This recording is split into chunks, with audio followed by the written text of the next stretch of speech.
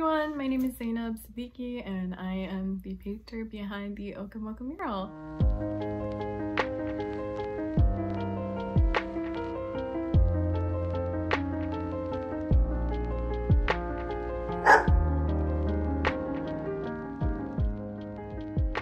So a friend actually forwarded me the call out for artists. I've had experience with painting murals, however, it was always a collaborative piece, and painting my own mural is something that I'd always aspired to do. OCA Mocha, on their call out for artists, they had sort of a list of things that they had wanted in the painting. The main idea that sparked the whole illustration was a coffee cup. I thought, let's combine coffee and plants and flowers, and I thought that some color would add some, livelihood to that.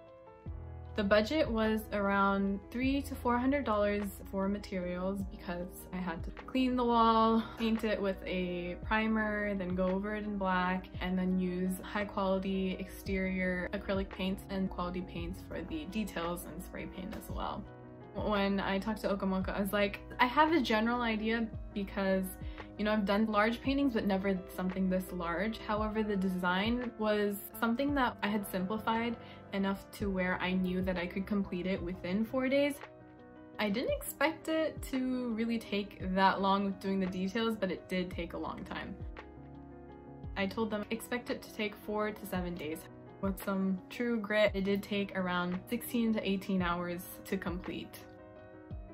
I added a few more flowers to fill up the space because obviously when you vectorize it, it's slightly different than compared to in real life, and I filled it out to sort of even out the design. So I got it exactly like how I expected it to be.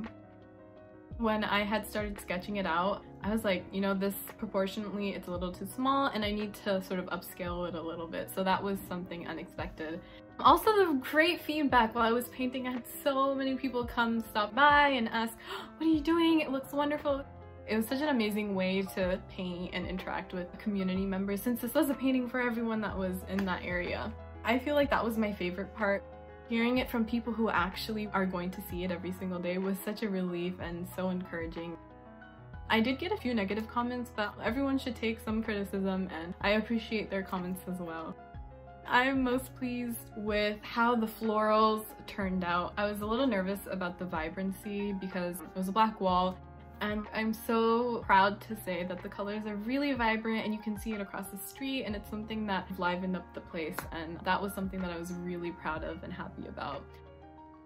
Honestly, since the mural's whole purpose is to bring community members together, family members, everyone together, I hope they recognize that not only does it welcome them, it welcomes just Maryland and even people who've never been to Arbutus before. I hope it's like, welcome!